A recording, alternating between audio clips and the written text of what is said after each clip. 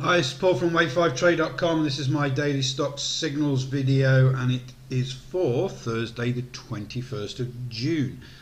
This is just one of the signals that our members receive every day on stocks on the Wave5trade scanners membership. In the membership area, we can see down the right here, they get potential long fifth wave trades, short fifth wave trades, stochastic long trades, stochastic short trades. These are on multiple time frames.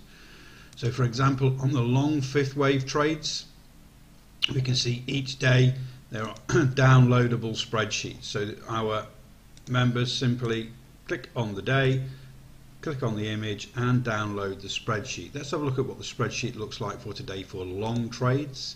So on the long trades we have weekly time frame potential longs, fifth wave, daily and 60-minute. I'm looking at the daily today. Quite a few trades setting up on this at the moment, so there's a few that's entered recently, and there's another one I want to look at today. SHO, Sunstone Hotel Investments Inc. So this is a real estate company. The main thing is it's setting up really well for a fifth wave move, and the fifth wave is the highest probability move in a trend. So let's have a look at the chart and set this up. So first of all, this is the Wave5trade Elliott Wave Indicator Suite for the NinjaTrader platform. It's also available for Thinkorswim, TradeStation and Multi-Charts. For those traders that have already got this platform, I've chosen these lows down here, around about the third, there we go, yeah, third of the first of the March, something like that. And then we've got the ABC correction, and then our Elliott Wave Indicator Suite automatically labels the 1, 2, the 3 and the 4. And this is what we're interested in. The basic filters for our signal service are these three filters. The Wave 4 has pulled back and found support in our probability zones. Now it's found support in our red zone, so that's got a 75% probability. It's going to go on and make a new wave 5 high into our automated target zones up here around about $18.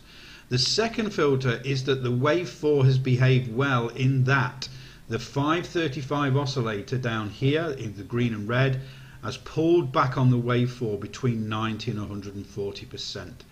Also, the stochastic has pulled back against our false breakout dots, these yellow dots in the stochastic here. These dots denote a really strong bullish move, and the stochastic's pulled back against there, it's crossed over, and in all likelihood it wants to return to that main bullish trend. So those are the main three filters and the starting point. Then we just have to set up a simple entry strategy. Now, one of the entry strategies we have, which is the basic one, we have the 6-4 moving average high, which is a green moving average here. We need to be outside of that moving average for our entry.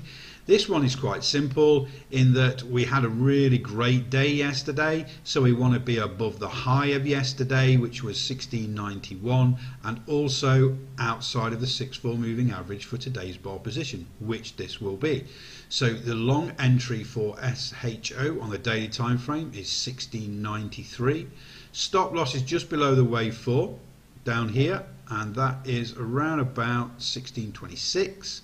And then the target's $18. So as you can see there, we've got a risk to reward of 1 to 1.6 for this swing trade, and usually you would see something like this take between 9 and 20 days to get to target. Depends on the momentum and the markets really. It can be quicker, and when the volatility is a little bit as it's been recently, it can take a little bit more time. But that's the basic setup, very simple, looking for those wave 4 pullbacks and trading that fifth wave. So that's it for today. Have a great trading day, and I'll speak to you all tomorrow.